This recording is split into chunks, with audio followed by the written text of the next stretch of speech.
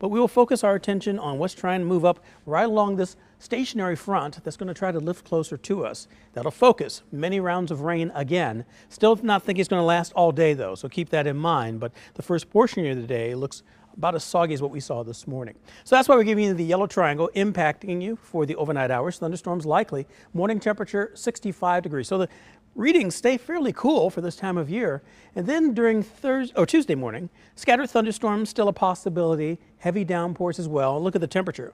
Only one tick up, that's about all. And it's the first portion of the day I think that'll be the worst part to try to get us through dry. Here's a look at First Alert Future Scan.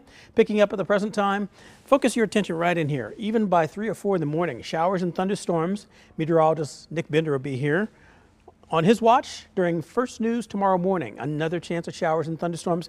Probably not as strong right now. The severe weather threat doesn't look as widespread. Maybe a little hail, maybe some wind gusts up to about 40 miles an hour, but the torrential rain is going to be the biggest thing we have to worry about. This is 9 o'clock with the biggest shield of rain moving farther off to the east. Then you still get some leftovers behind that.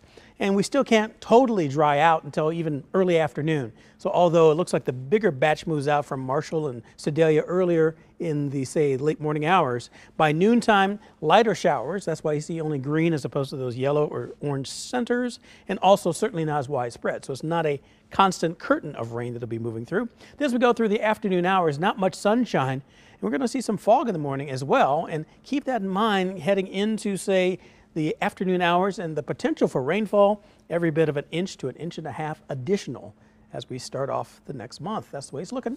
Here's a look at the exclusive First Alert 9-day forecast. 77 tomorrow, and then drying out, morning fog, 82 degrees. Bouncing between the 70s and the 80s for the rest of the 9-day forecast. Not all weekend looking wet, but 84 on your Sunday, and then Labor Day itself, a high temperature of 74, but still a chance of some thunderstorms.